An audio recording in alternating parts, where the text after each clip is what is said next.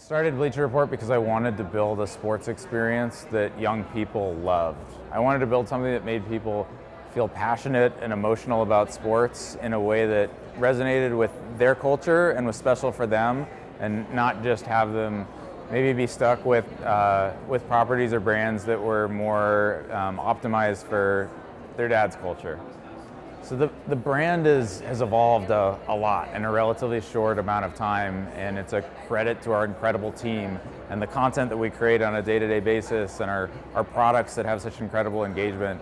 And it's allowed Bleacher Report, the business, to really become a strategy for the advertising community. We're not just a place where advertisers buy spots and dots anymore. We're actually able to solve problems for them, because we have such influence with our audience that we can actually shape their behavior as consumers. So in this world of Facebook and Google and ad networks, and if you're a standalone brand that wants to thrive, you really need to mean something to consumers. And what we're most excited about is that we do mean something.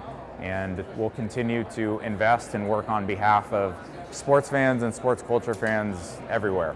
So what I talked about in my presentation today, the whole dynamic revolves around sharing. Why Bleacher Report reaches so many people, why we're so special, is because our content is shared at an incredibly higher rate than really our competitors' content. And we really understand the language of sports. We understand what sports means, and especially men's life in the United States. It fuels the conversations that they have with their social graph. It's how they relate to one another. And if you really focus on that dynamic and helping to fuel their days, day in and day out, I think that leads you down different roads in terms of what you create than if you're just creating content to fill television programming hours.